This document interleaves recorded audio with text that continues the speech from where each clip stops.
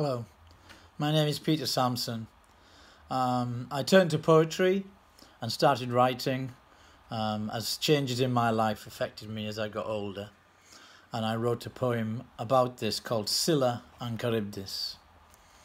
Scylla and Charybdis, the wind whispered, you're between a rock and a hard place, high upon the moor. No turkey here. A grouse cackled. Make a decision.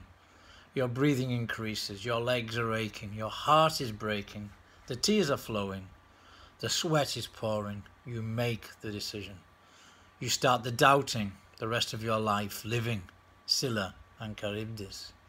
Do you want the lesser of two evils, considering trying to be commonsensical, reasonable? Is it the Corryvreckan, the maelstrom, the vortex, or Charybdis, a polyglot between the devil and the deep blue sea? Inescapable, unavoidable.